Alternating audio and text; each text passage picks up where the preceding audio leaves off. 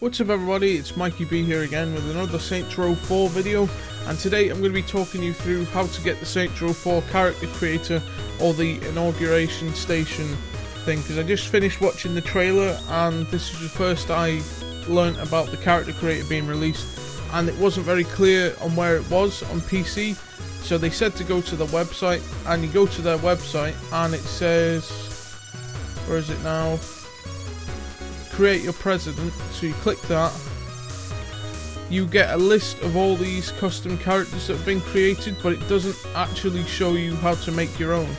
So if you're on PC and you want to make your own character for Saints Row 4 when it comes out, you go to steampowered.com or Steam, you know what it is if you're getting it, and then you just type in there you are, Inauguration Station, and that's it. That's literally all you have to do, install the demo, and there you go. It doesn't, for some reason I thought it was going to be like in the website, like built into the website, so that you could, hey look, Goku. Yeah, I thought it was going to be built into the Saints Row website, but it isn't, and it's a nearly 3 GB download, I believe.